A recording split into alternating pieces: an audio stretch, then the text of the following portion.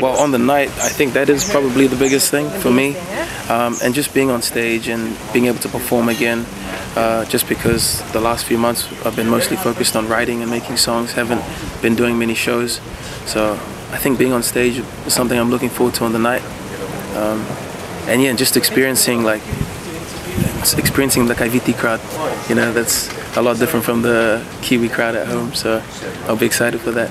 So I'll be singing my most recent single, which is Antidote, and I'm releasing a song tomorrow actually, which I will be performing as well. For the first time here in Fiji at the Yes, VT1S. so Saturday will be the very first performance of that song.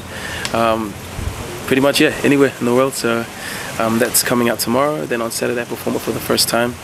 I'll be performing another old song, another song from my most recent EP that I released.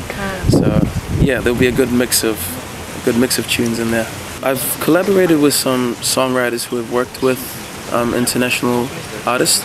But yeah, like the Chainsmokers, I worked with some of the writers I worked with there.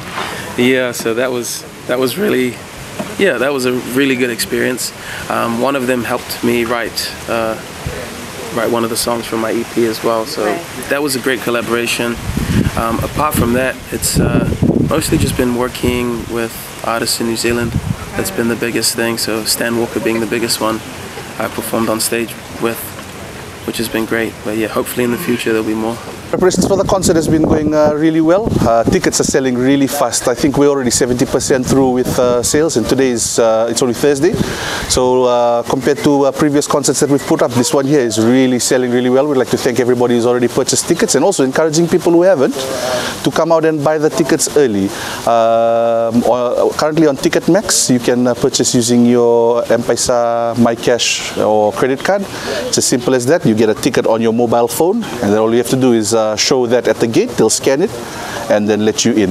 I think the main concern right now is the stock of tickets. We don't have many. The FMF Gymnasium isn't a super massive venue.